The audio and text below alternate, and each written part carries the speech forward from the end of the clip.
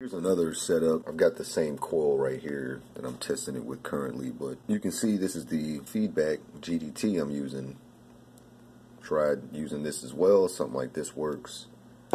You know, I can't remember where I got this, but I think I got it from a power supply, you know, so it was probably like some kind of line isolation. These MOSFETs are some old ones I pulled from somewhere. They were surface mount, so I've got them just kind of wedged on there. They're these right here, SUM 110, so they're 110 amp fets, and they're not particularly fast or anything compared to the Z44N. They've got about half the on resistance, so you know, it seems like that's really what you're looking for, a very, very low on resistance. So these are quicker than the ones I'm using right here. At half the on resistance, they perform quite well when it comes to you know, like pulling hot arcs at continuous wave. So this one I built, the whole point of this one, I was going to make sort of another mini coil, so I wanted to make the board a little smaller, but there's always some slight differences when I throw one of these together, even if they're pretty much the same circuit. I sort of just kind of grabbed this, so you see I've got a common choke set up here, got the 1K pot on here, that's just what I had, but basically the same setup, but using those MOSFETs. With this coil right here, I'm actually going to put on this circuit. It really wanted a top load. You know, I haven't quite figured out what it is, but without the top load on there, the output just gets real. It makes it start to seem like this voltage divider here. When I start moving the knob around, it almost makes it seem like the wiper is losing contact or something, or it just doesn't work right. And I've checked this pot and it works fine, so adding that top load on there gives it what it needs to work a little better. I'm gonna try to make this one dual resonant maybe, but that was just kind of strange, you know, whereas with the other circuit, it doesn't, you know, it's pretty much the opposite. It doesn't really want a top load. I can put sort of a small one on there like this, but any more than that doesn't really like it. But at the same time, I can put this coil on this circuit. It runs pretty similar to how it ran on the other one. I get slightly better output on the other one, but yeah, this one runs about the same, but I think I can run continuous wave a little bit more efficient on this one. So one common thing with a few of these circuits seems to be simply that the higher I move the coupling, the more current I get out of the arcs. So it just happened to be so in my last setup. I've got this primary sitting on this little former at just the right height where I found a good balance between, let's just say, voltage and current. If I drop the primary all the way down, I get the highest voltage out, but then I get the least current in the arcs when I pull them. If I move it up a little bit, you know, to where it's at, I still get, yeah, a little bit at my target voltage. And at the lower voltages, when I don't see the plasma to free air, I can still pull them out, and they're hot arcs. If I move it up any higher, those arcs probably will get a little bit hotter, pull a little bit more from the supply, but my overall output to free air won't be as impressive. It just so happens with this circuit, throwing this test coil on that I had on my other circuit, this primary wants to sit a little bit higher to get the same beefiness in the arc. So with this particular setup, if I run it from around, you know, 13, 14 volt range or so, it's more of a purple arc that pulls out a little further, and I get a little yellow in it eventually, you know. But that is to say, if I was to move the primary up, then that's when those arcs get significantly hotter. You know, they'll get white eventually, but again, you know, at that voltage around 14 or so, I'm not going to get anything coming out of my output. Got this at about, let's put it at like 13.5. So yeah, it still just barely triggers it. So all the way up, nah, I need to cut it up a little more. So right there, so you can see these arcs. Without pulling them, it's pulling a little under an amp, which, by the way, I don't know what the field looks like. So yeah, it's got a decent field. This is actually quite efficient. So this has to do with that on resistance. I'm pulling less than an amp, about 13 volts. I could go 12 or lower, but you know, again, I want that solid voltage on my voltage divider, you know, to make sure I've got a solid voltage across the gates and just keep it there. So again, with that setting, these are the kind of arcs that it's pulling. It actually gets sort of hot towards the end. These are more, you know, purpley arcs. And if I was to move the primary up, they're going to start turning yellow and white. I'm not quite sure what the circuit will pull then, but so when I pull those arcs, you know, we're, as per usual, going up. It's pulling the current it needs to do it. 5 amps. So let me see, let me put it at like 17. 17, get a little something out the top. Obviously you can draw it out. Same deal though, the arcs,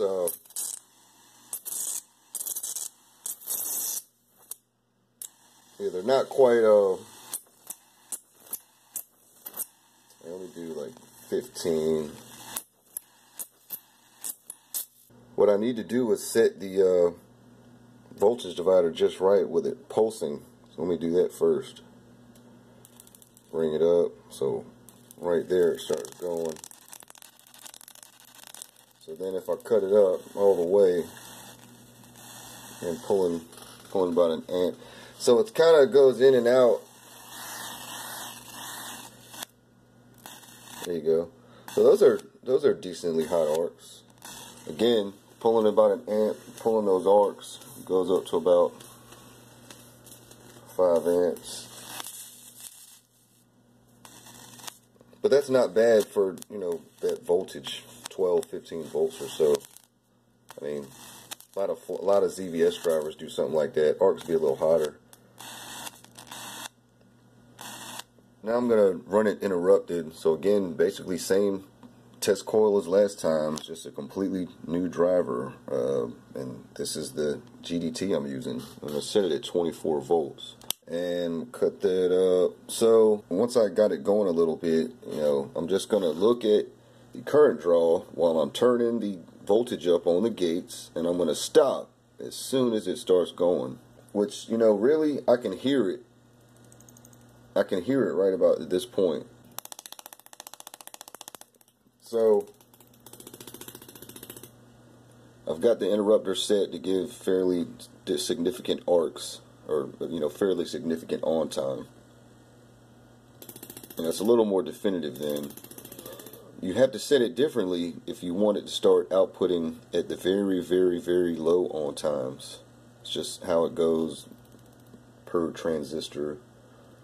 So anyway, I got it set, and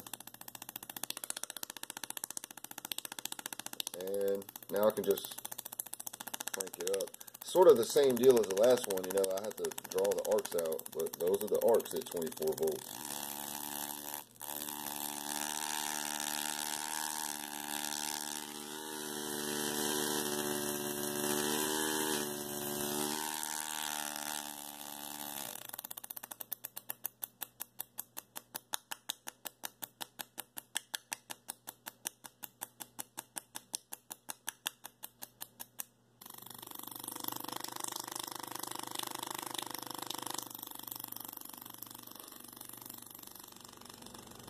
You can see basically I'll get more current that way, less voltage. If I move that primary all the way down, the arcs will come out a little bit more.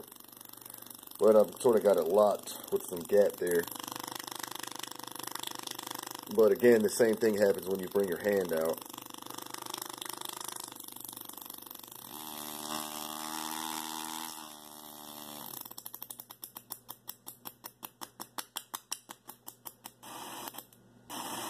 So you can obviously pull a pretty significant continuous wave arc out also. And at this voltage, this pulls about 4 amps. Yeah, so that's actually not bad, 4 amps with this circuit.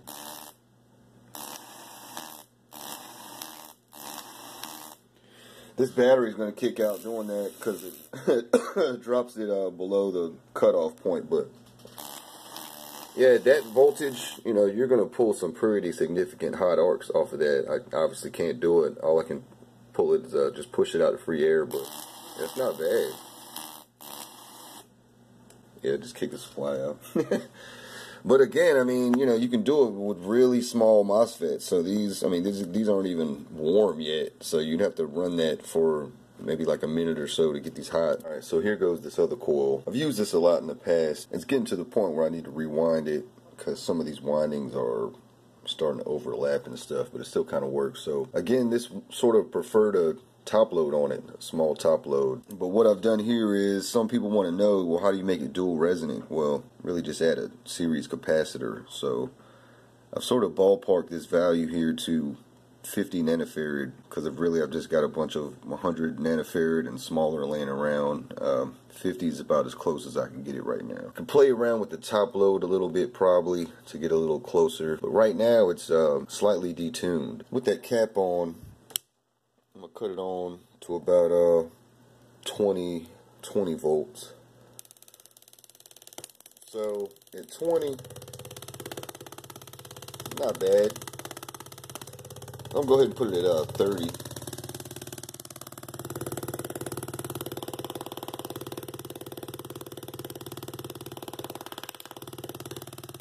can see at about 30 I can get about, it's about 5 inches or so. I could probably get about 6 inches to the hand, just tuning around with it a little better, because like I said, that was sort of a ballpark value, but it's not bad.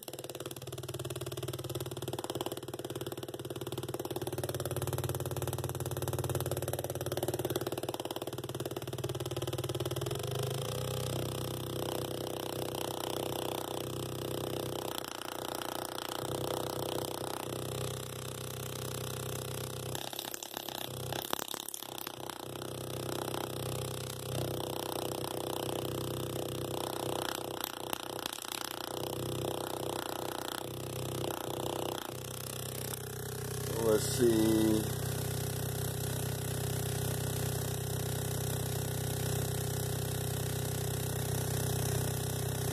See, we're about 900 kilohertz with this setup here.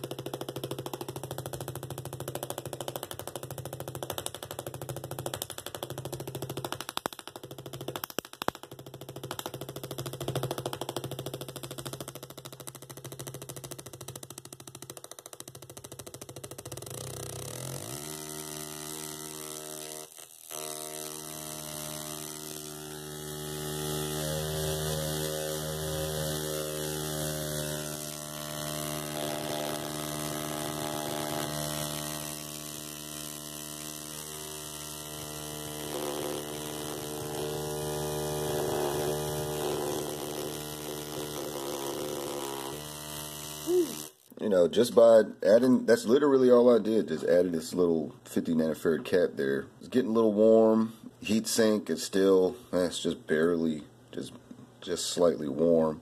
But I've still just got about 6.8 nanofarad caps on these drains here. I would normally probably bump that up to about 100 nanofarad, but just haven't done that yet. So real quick, I guess, let me just show how it runs without those caps.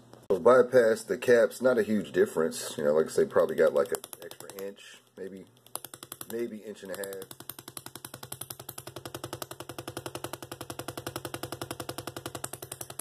So yeah, those are about solid 4-inch arcs, and I was getting about 5. So I would imagine if I tweak that a little more, play with the primary, yeah, I probably could get about 6 inches.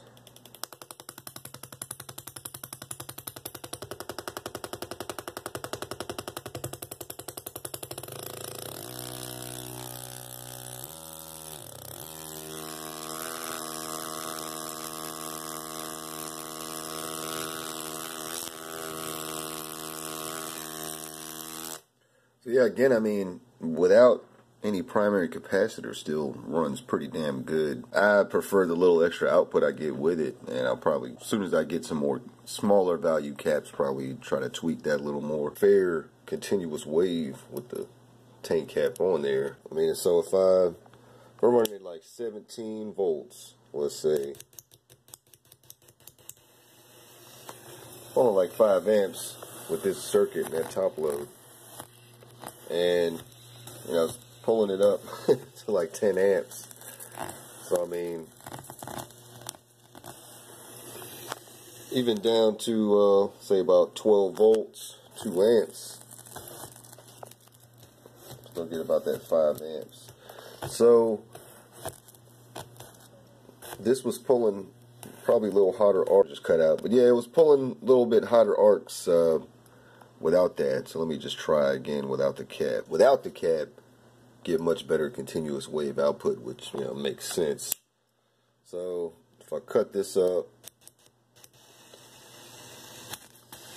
then pulls a little hotter arcs, which is about usual.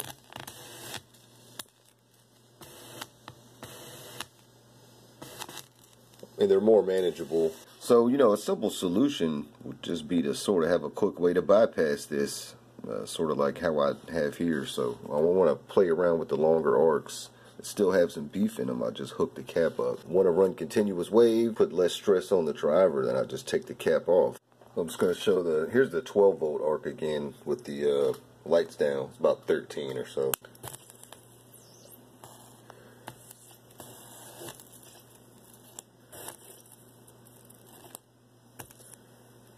So there is a lot of purple in the base of that, but it starts to get pretty damn yellow / white towards the end there. But yeah, so this is, you can't see, but it's pulling 7 amps at the extent of that arc. And right now, 2 amp, let's say 2 amps as it is, and when I draw, push out like that, goes up to about, man, you can't see, about 4 amps.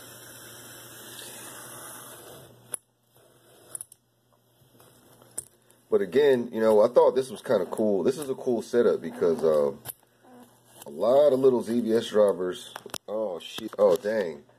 You know what? My phone. I thought my phone broke. My phone did some crazy thing on the screen where it just started going, just looked completely ruined. So I'm assuming. Then the video screen came back on and it's still recording. So I'm just gonna assume that it still works. I'm not gonna get so close again. But anyway, what the hell was I saying? A lot of times ZVS drivers will give you a very similar output to this at that voltage. You know, so that's cool that this type of little circuit like this, which is, it's a little bit more complicated, yeah, and obviously you got to build your own coil. You can't just use a flyback. It's cool because you could just draw the same arcs from a top load, you know, just holding something in your hand. That, you know, you probably want to have it grounded anyway. But again, cool circuit, you know, it works very similar. It's not switching at 0 volts unless you get it tuned to do that. But even so, little setup like this, little small transistors like that, surface mount deals, that these are pretty bootleg on there anyway. Yeah, works decent.